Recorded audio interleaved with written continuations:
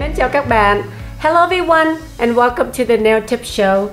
To follow all fall nails design, today I'll be doing some marbling look, and all the products you will need is just some acrylic, and I'm going to use Coupa gel top and a form, and I'm using number 12 brush from Joyamia, and the color I'm using today is Silent Night from DCH Acrylic Blending System. Silent Night, Who's Your Papaya, and Banana Boat. So, and of course clear as well. So let's get started. So sau đây em sẽ dùng những sản phẩm này để làm cái marbling look. Em nghĩ cái mùa thu này với cái màu này nó rất là phối hợp rất là đẹp. Thì hôm nay em sẽ dùng cái bột của sản phẩm của Danny Huỳnh, đó là DCH bột ha. Mà bột này các bạn có thể vừa dip và vừa đắp nha các bạn. Thì bây giờ chúng ta cùng bắt đầu ha. Bây giờ em đã bỏ cái form lên ha, với lại em đã prep hết rồi. Nếu mà các bạn có muốn coi cái cách em prep với bỏ cái form thì các bạn có thể có cái link để các bạn lên coi ha. So basically I already prepped and applied the form. So now I'm just gonna go in with a little bit of clear to build out the foundation. Okay, I'm just gonna take a small bead of clear and apply it at the free edge like so, and then I'm just gonna feather that up a little bit. Because I'm going to use color powder, I just want to make sure with the clear it gives me a better, stronger foundation. So now I'm just going to drag it to the shape that I want. So em sẽ đắp màu bột. Thì làm màu bột đó, thường cái màu bột đó nó không có giữ chắc bằng cái clear. Thì bây giờ em đã bỏ một lớp mỏng thôi. Em sẽ lấy cái bột clear em cho nó nối cái ngón của em để cho nó chắc bền hơn ha. I'm just gonna start with the nail like a clear base, and then I'm gonna go in with banana boat. I'm just gonna dip a little bit, and then I'm gonna the other side of the brush. I'm gonna dip with yours, Who's Yours Papaya, and just kind of blend these two together. And I'm just gonna swirl a little bit, and then do it while still wet and just blend it down. Okay, just like so, and try to make it as thin as, you know, you don't want to do it too thick. Okay, and you just slowly build it out. Okay, so next I'm just gonna take another bead of this Who's Your Papaya and just kind of lay against that yellow, right, that banana boat color, and just kind of feather that up.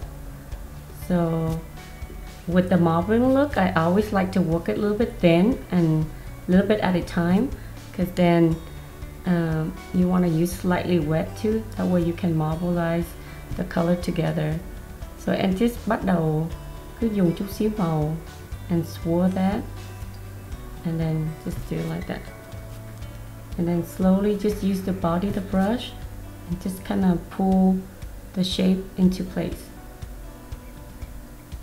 With this powder is so pigmented that I love it, that you don't have to use a lot of powder, so you're able to apply it thin, and then you just slowly add as you go along. So that's another reason I love this powder from DCH. It's so pigmented. And then I'm just gonna take the yellow. It doesn't, you know, look right the way you want it right away. That's one thing about this, is that you can just work on slowly and then just kind of add in as you go along. Giống như các bạn coi đó, em cứ làm từ từ. Với cái bột của Danny Huỳnh đó, rất là màu sắc rất là rực rỡ và sắc, nên các bạn không có cần dùng bột nhiều để đắp. Nên đối với em nó làm marbling hay là ombre rất là đẹp, và tại vì nó rất là mịn, bột rất là mịn mà cũng dễ vuốt, và nó màu sắc rất là đậm đà, nên các bạn không có cần dùng nhiều đó. And cứ continue làm như vậy ha. So as you can see, it looks pretty good already, but you know what, to give a little pop, I love to add a little kind of like a coppery powder, and I used this, I forgot to mention earlier, but this is from Coupa. This is called Lady King, and it's really pretty copper look. So to tie in together, I like to use this too. So I'm gonna use a little bit of that, So bây giờ em sẽ dùng cái màu copper của Cooper ha, cái màu Lady King này ha, là giống như cái màu copper vậy đó. Thì đó em sẽ dùng a little bit of it, em lấy một góc bên này ha, and em dùng cái Silent Night của DCH ha, and blend that together. So em sẽ dùng nó blend that in. Đó, các bạn thấy không? Nó marble together. Em dùng ít thôi, em không có dùng nhiều. And that's it. I'm gonna continue that look. I'm just gonna use a little bit of black and then dip into that and then I'm just gonna try to add that in between the colors that I did earlier. So this kind of give it a little bit different look to it. You see it? It gives more richness to the color. I really love this Who's Your Papaya look, because the red is almost like an orangey, slightly red powder, and it really blends in this family color. I mean all this color together. You see it? It's so nice. That's why em thích cái màu này, nó vậy, nó sáng và nó nổi, nó đẹp nữa ha. Bây giờ em sẽ lấy, I'm gonna use a little bit more the Silent Night, and I'm just gonna add a little bit right here, and then make sure the brush slightly wet. So then you just kind of dab a little bit of powder, and then just kind of draw the line however you see it fits. See? Cái màu này nó so pigmented that really easy to blend with just a little bit of powder. So then you just kind of add to wherever you feel like you need it. Like the tip, if I want a little bit more yellow.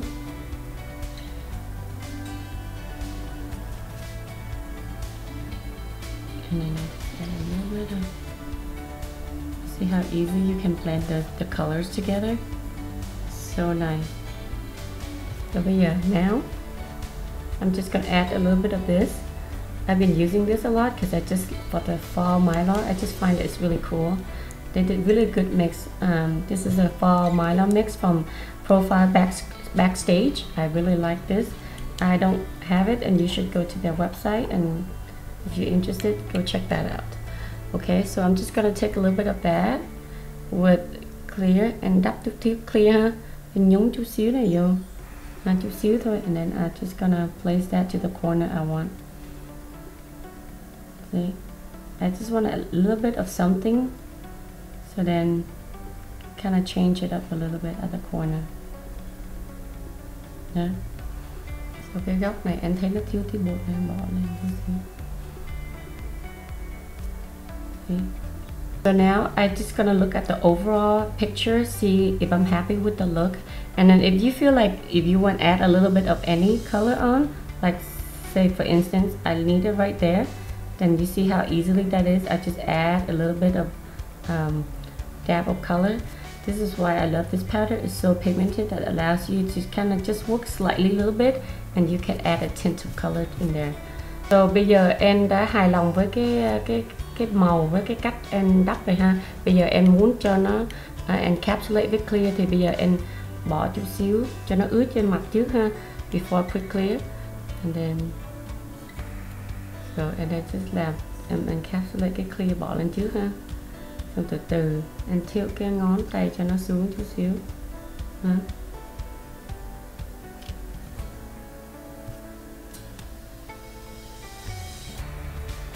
And just continue to clean the side and just make sure I feather that down.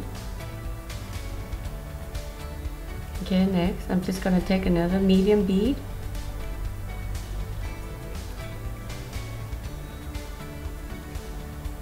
And I'm gonna place it right there. And then I'm gonna let it flood down slowly.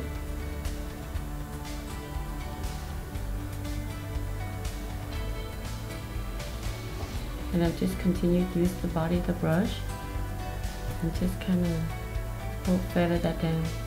And just dùng cái cọ ha, kéo cái bột clear nó xuống ha. So, place it right there. sure mình cho nó ra đều hơn.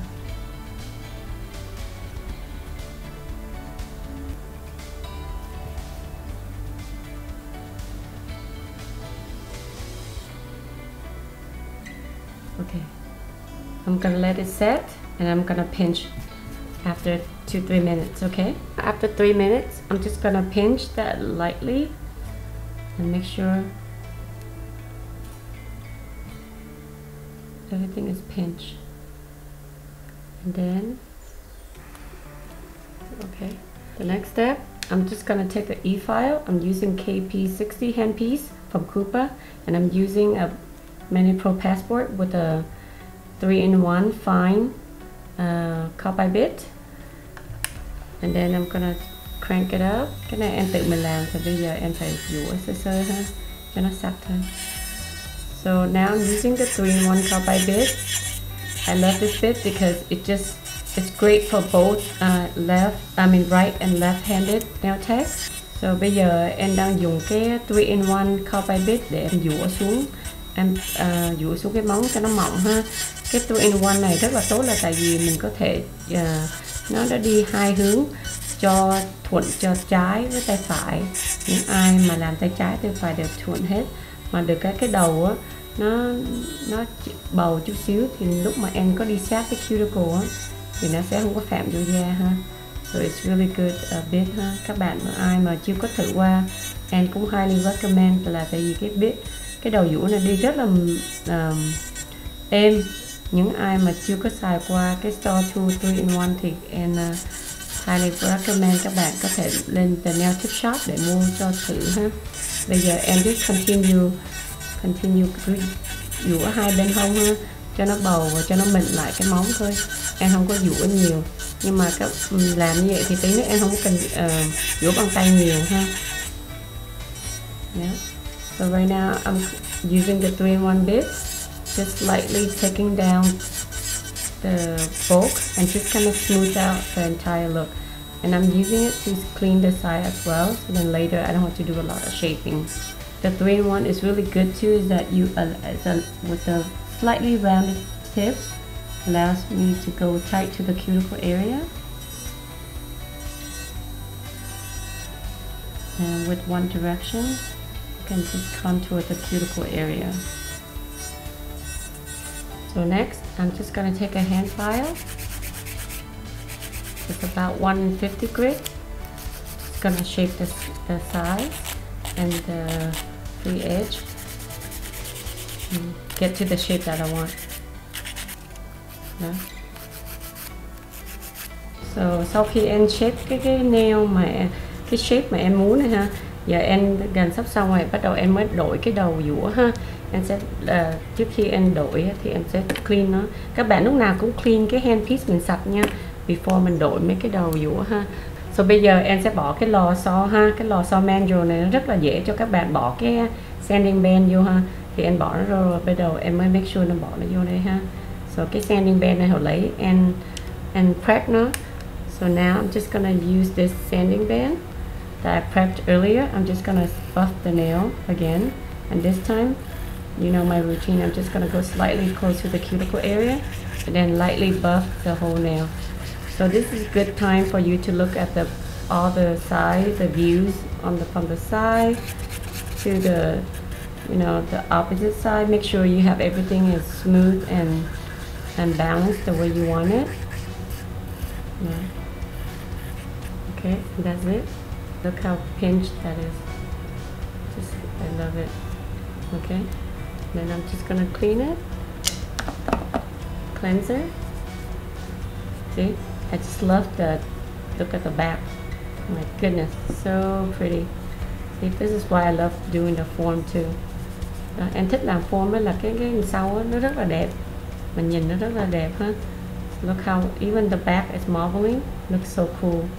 So the top you have one look and the bottom you have another look. I'm just gonna go in with the Coupa gel top.